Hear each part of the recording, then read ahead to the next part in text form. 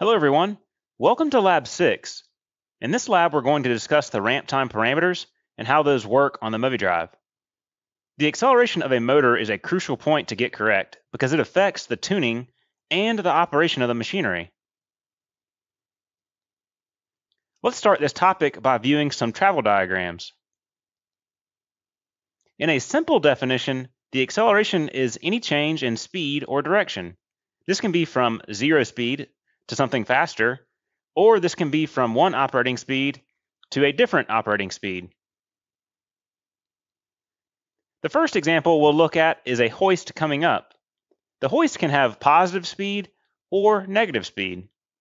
This example will have the up direction represented as positive speed.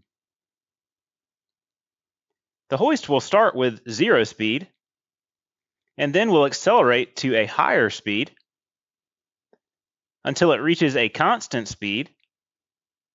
After a while, the motor will decelerate back to a slower speed, which happens to be stopped in this example.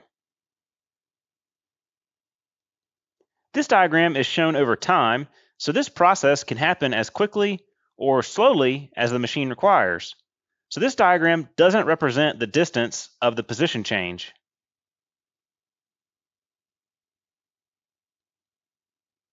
Let's look at the same hoist example again.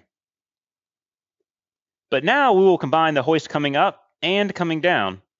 This diagram is over time again, so this can happen as fast or slowly as needed.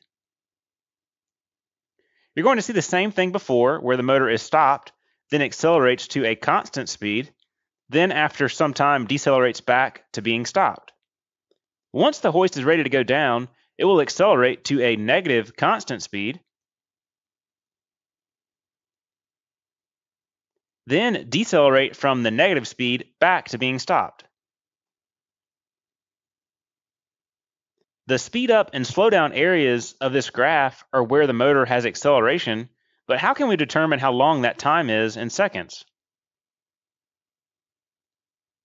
The MOVIDRIVE doesn't have a parameter to enter the acceleration value directly, so we have to convert the time desired to accelerate into a ramp time parameter. Before we get into calculating these times, let's give some definitions. The first definition will be a speed change, which is the difference between the final speed and the initial speed of the motor. Let's look at this using a speed and ramp graph to visualize it. For this example, the final speed will be 3,000 RPM, and the initial speed will be 0 RPM. The difference, or the speed change between these two speeds, is 3,000 RPM. The next definition we have is the ramp. This is the amount of time it takes to complete the speed change. With the MOVIDRIVE, you can customize different ramp times for the acceleration and deceleration.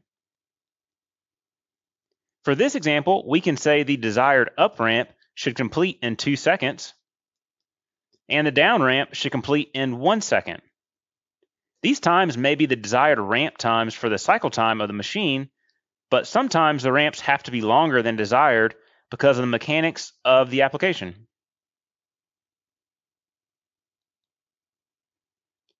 We saw in the last lab activity that the MOVIDRIVE has parameters for the ramp times. There are 4 standard ramps. There are acceleration and deceleration ramps for both directions of rotation. There is also another ramp that is an alternative for any scenario when you want to use a different ramp than the 4 standard ramps. This is the ramp up equals down parameter. The only time this ramp is used is with a dedicated input that is set to a speed ramp changeover function. This parameter doesn't have a slash in front of it, which means the function is active high. So the input has to be switched on to use this alternative ramp.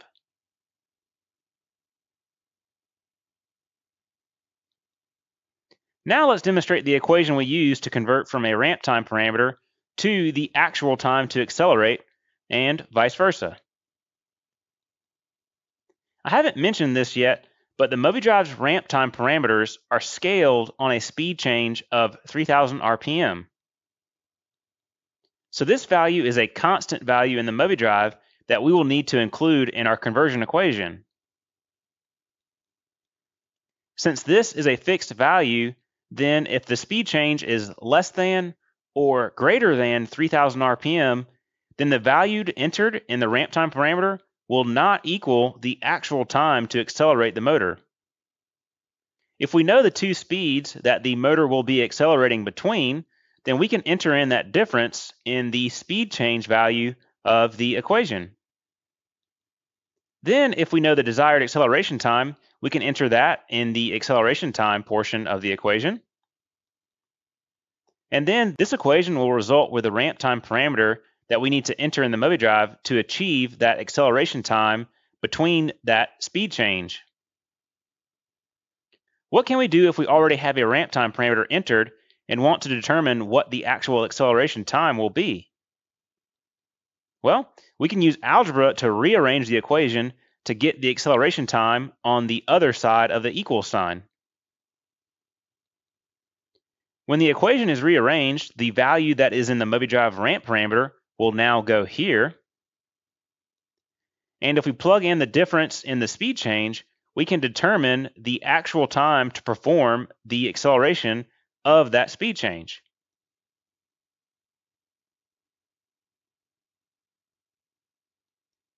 Let's work through an example where the speed change is different than 3,000 RPM, which is the constant value of the MOVIDRIVE's scaling. The start speed will be 500 RPM, so the motor will already be turning, and the end speed will be 1,500 RPM. The desired acceleration time between these two speeds should be 10 seconds. The first thing we need to do is determine the speed change, which is the final speed minus the initial speed. So we get a difference of 1,000 RPM. Now for this example, we want to know what ramp time we should enter in the MOVIDRIVE to achieve the desired acceleration time. So we're going to use this version of the equation. Now we can plug in our known values into the equation. When we work the math on this, we will result with 30 seconds. This is the value that you need to enter in the MOVIDRIVE ramp parameter. You can see here that this seconds value that's going in the parameter is very different than the desired acceleration time of 10 seconds. And this is because of the scaling in the MOVIDRIVE. So the reason we work this equation is so that way we can relate the desired real-time acceleration to be a parameter in the MOVIDRIVE that works with its scaling. Now let's talk about the different stop types the MOVIDRIVE can have. The first is the immediate stop. We saw this demonstrated in the last lab when we triggered the controller inhibit terminal while the motor was rotating. When that was triggered, the power to the motor was switched off immediately, and the brake engaged, which caused the motor to have an abrupt stop where it jerked. If the motor didn't have a brake, then it would have coasted for some time until it came to a stop. This is called an uncontrolled stop because everything stops immediately. The next stop method is a regular or normal stop. We saw that in the last lab when we removed the direction of rotation inputs. This was a controlled stop because the motor was decelerated to 0 RPM using the ramp down times in the parameters. Then the brake was applied to hold the motor in position. And since this motor had a brake when the motor was stopped, the output stage of the VFD was cut off to the motor because the brake will hold the motor in position. Now the MOVIDRIVE could have its parameters configured in a way that keeps voltage and current on the output stage even after the enable is removed. So I just want you to know that the output doesn't always cut off at the end of a stop condition if the parameters in the MOVIDRIVE are set so that way it keeps the output on. But in our case, since we were using a brake on the motor, the output did cut off after the brake was engaged.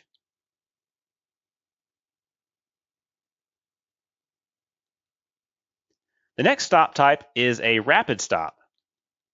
We saw that in the last lab when we turned off the enable input. We also saw that when we changed the fault response parameter to be a rapid stop.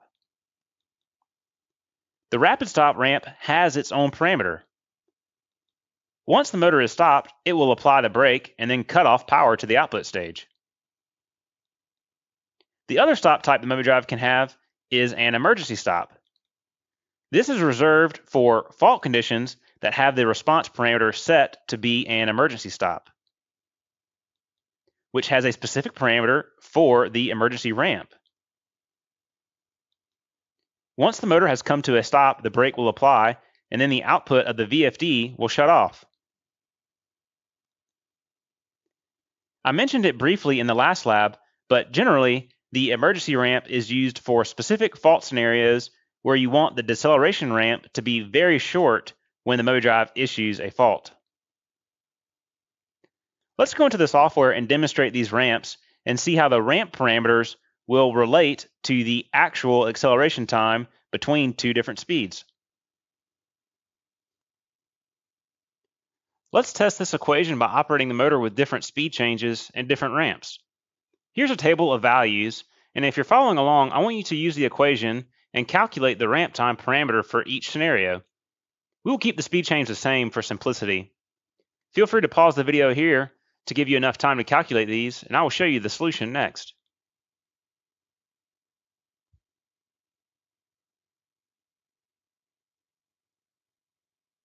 Okay, if you have those calculated, then here is the solution for the ramp times using the equation. All right, now that we have these ramp times, let's go into the parameter tree and then enter them, and then we will test the motor through each scenario. So I'm going to go into the parameter tree. And so to run this, let's open up our display values parameters. Let's look at our binary inputs of our basic unit, our option card,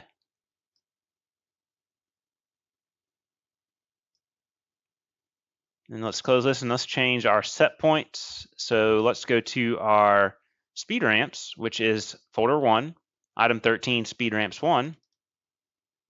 And we can see that the default setting is 2 seconds for all of them, and then the ramp up equals down is set to 10 seconds. So let's change these to the values that are in our table. All right, so our first ramp should be 60 seconds, then 45 seconds, 36 seconds, 24 seconds. And then our up equals down ramp will be 18 seconds. Now that we've made those changes, let's test run this motor and use a timer and see if these ramp time parameters that we have set will actually give us the acceleration time that we desired. So to run this motor, I need to activate the external fault terminal, so that way we do not cause a fault. So now you can see that that input is now on. And then we can see that from the last lab that DI6 will be our set point speed. So we actually haven't set that yet. So let's go ahead and set our set point speed. So that will be in folder 1 again, and then item 16, fixed set points 1. And let's change our set point speed to be 1000 RPM to match our speed change. And then also, so we don't cause any confusion of what our actual speed change is, let's change our minimum speed parameter to be 0 RPM. And our minimum speed parameter is going to be in folder 3, motor parameters. Item 30, limits 1. And let's take it from 15 RPM down to 0 RPM, so that way we have a full speed change of 1000 RPM. Let's close this. And then we can collapse folder 3. Okay, now our external fault terminal is on, so we'll clear the MOVIDRIVE from its inhibit. And then now we will give the enable signal. And then we also want to give our set point speed of 1000 RPM. Now to test this, we will give our direction of rotation input and then see if 60 seconds in our ramp time parameter equals our desired acceleration time. So we'll test this with a timer. And then here is the clockwise direction of rotation coming on.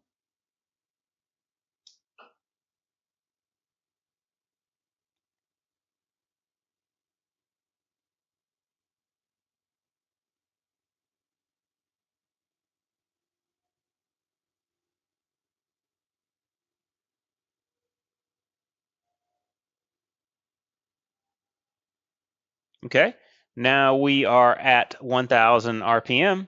So now if I deactivate the clockwise direction of rotation, we should use this 45 seconds ramp time that we have entered. So let's use our timer again, and then let's test that. Here we go. The input is now coming off.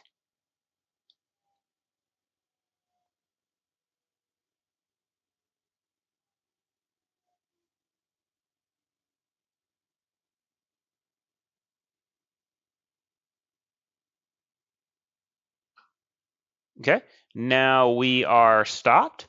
Now let's test our counterclockwise direction of rotation. So we'll have our timer ready, and then we will activate the counterclockwise input coming high.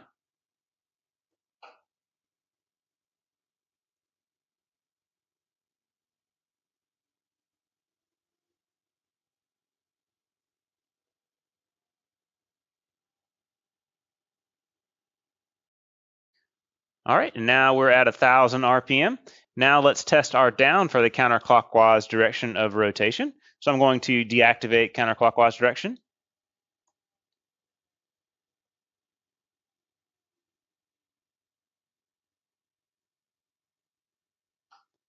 Okay, so we can see that with the ramp times we have set, it has given us acceleration times that were very close to what we desired. Now let's test the ramp up equals down parameter of 18 seconds. So to get that to work, I first need to program an input to be the speed ramp changeover. So let's change our input assignment in folder 6. Then item 61, because I'm going to assign it to the expansion card. And then let's add it for digital input 11. Let's change that to speed ramp changeover. Here it is in the list. Okay, I need to activate the inhibit on the MOVIDRIVE first, so let me do that. Then I'll click on OK. Now let's try that one more time.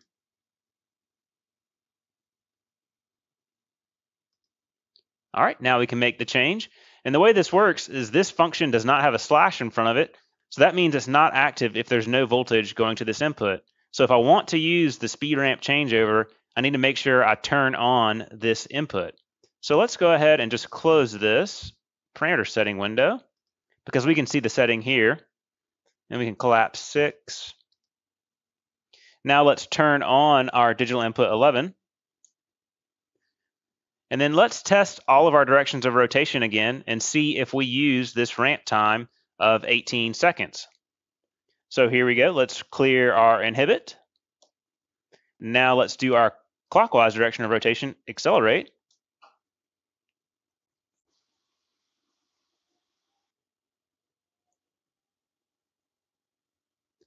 All right, now we're at speed. So let's try the decelerate.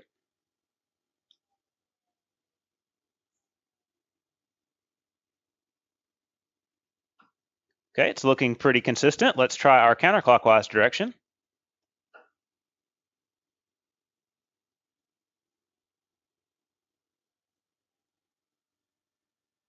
Okay, and then let's try the deceleration.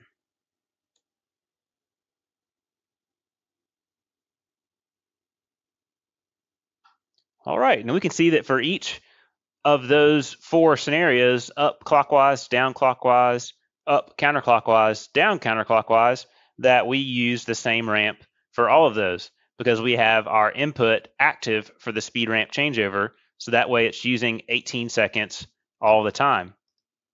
In the last lab, we tested the external fault terminal with the stop ramp T13 of 10 seconds. Now let's propose a scenario that I want the emergency ramp to occur in 3 seconds in real time. What ramp time parameter would I need to enter in the emergency ramp parameter to achieve a 3 seconds acceleration time based on a 1000 RPM speed change to keep things simple? You can pause the video here to calculate that, and then I will show you the solution next. Okay, if our speed change is 1000 RPM, we want our actual acceleration time to be 3 seconds if we trigger an emergency ramp. So that will be a setting of 9 seconds in our emergency ramp. So I will change this to 9 seconds. Now let's test that. But before we can test that, we need to change our parameter from the way it was set in the last lab. So we need to go to our fault responses and then change that to be the emergency ramp instead of the stop ramp. So we will go to folder 8, unit functions, then item 83, fault responses.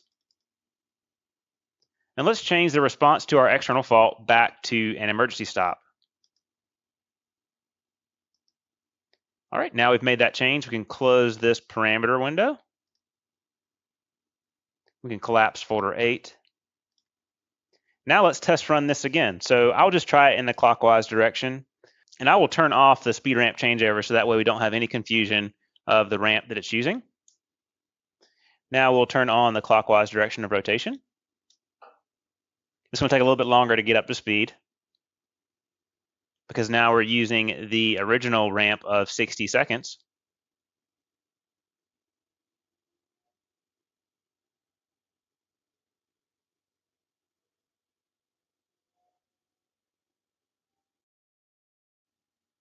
All right, now we're at 1000 RPM, and let's activate our fault condition, and then let's time to see if it is using the 9-second ramp. And let's see if with a speed change of 1000, if it gives us the desired 3-second acceleration time. So now I will trigger the fault on the MOVIDRIVE.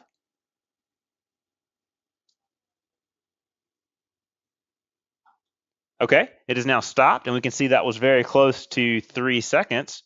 So now let's turn off our direction of rotation, and then let's reactivate our external fault input. And then let's try this again for the counterclockwise direction one more time. So I need to reset the fault. Press reset. And the reason I turned off the direction of rotation is so that way after the fault was reset, the MOVIDRIVE did not automatically restart. All right, now let's go ahead and give the counterclockwise direction of rotation and try this one more time.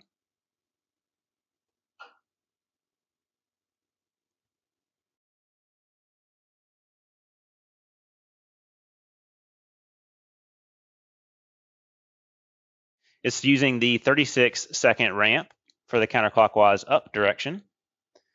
All right, now we're at 1000 RPM. Let's trigger the fault again.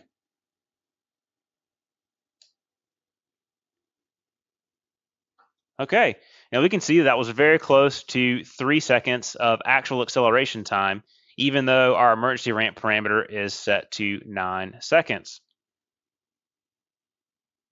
Okay, so this was a good experiment to show you that the ramp time parameters that you can visually see are not always the real-time acceleration that will happen, because that depends on the actual speed change that's occurring and how the MOVIDRIVE is scaled based on a speed change of 3000 RPM.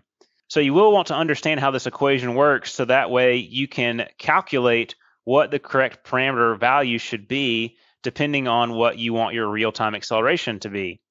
If you already have a running machine and you just want to calculate what the real-time acceleration should be based on the current parameter settings, if you know what the speed change is, then you can just flip the equation around like we showed before and then plug in the value that's currently in the parameter and find what the actual acceleration time should be for that speed change.